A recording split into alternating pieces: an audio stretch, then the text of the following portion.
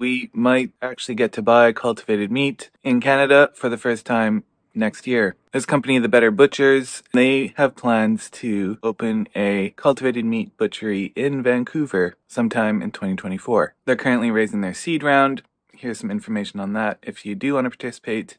They want to be Canada's first company to launch cultivated meat to market and have had positive discussions with regulatory authorities. The startup is founded by Michael Scott, who was the former co-founder of U.S. plant-based meat brand The Very Good Food Company. They had a Very Good Butchers based out of British Columbia, which you can still find in stores even though the company has shut down. According to the Good Food Institute, Canada has stated its intent to regulate cultivated meat under its current novel food regulations, instead of considering new regulatory approaches. Authorization requires a pre-market proposal with detailed information about the product, and the approval process is made up of 3 parts: a letter of no objection for human food use, a pre-market assessment for new animal feed, regardless of whether the product is intended to feed animals or not, and an environmental assessment. Canada's regulator, Health Canada, is also working in tandem with Food Standards Australia and New Zealand